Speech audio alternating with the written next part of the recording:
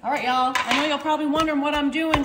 Just dumping a perfectly good pumpkin pie in a bowl. But, you know, I know sometimes after the holidays we have some leftover pie. So I'm about to show y'all what you can do with any leftover pumpkin pie you might have.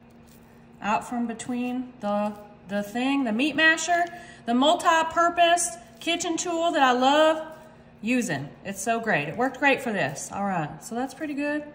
That looks great. All right, y'all, so now what we're gonna do here, I'm gonna move this to the side. We're gonna take our pumpkin pie and we're gonna scoop it onto this foil lined baking sheet like this with a little ice cream scoop, okay? Just like so.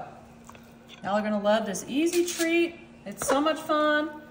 I make these, well, I don't make them every year because sometimes we don't have any leftover pie, but when you do, this is a great treat, y'all, all right? Y'all can get a smaller scooper if you want as well, but this is the only one I have, so this is the one I'm using. All right, so it looks like we're gonna get about 7 pumpkin balls. All right, y'all, so we're just gonna put this in the fridge to set up, and then I'm gonna show y'all the next step. All right, y'all.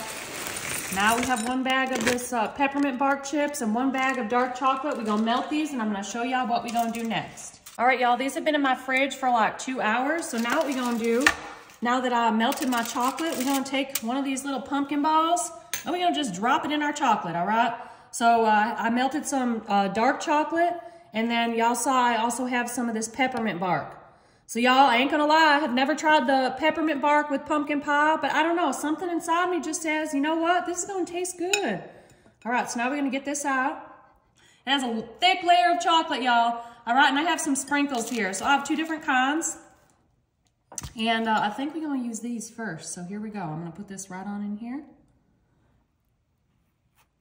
Like so. All right. Okay, y'all, I was gonna try and not use my hands, but we don't have to cover the whole thing. We don't need that many sprinkles. Now we're just gonna put it down right here like that.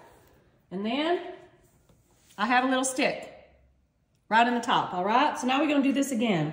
We're gonna drop this in. All right, and actually, I'm gonna use one of these right now. So I'm gonna cover this. This is a little bit thinner than the chocolate, which I kind of like right now. All right, and then for this one,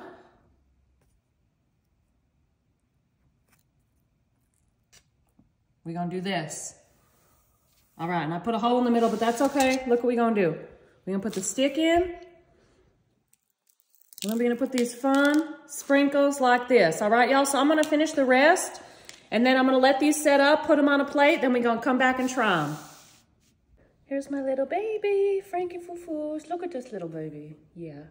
Y'all wanna know what? Frankie Foo-Foos loves his daddy. I think he likes Fred more than he likes me, but that's okay.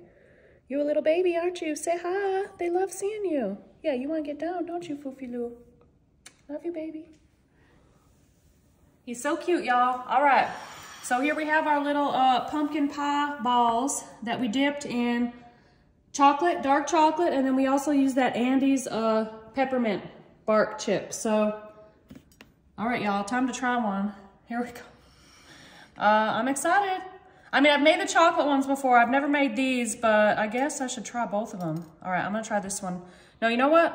I'm gonna try the peppermint one first. We're gonna see if it's good. I know the chocolate one's good, but all right, y'all.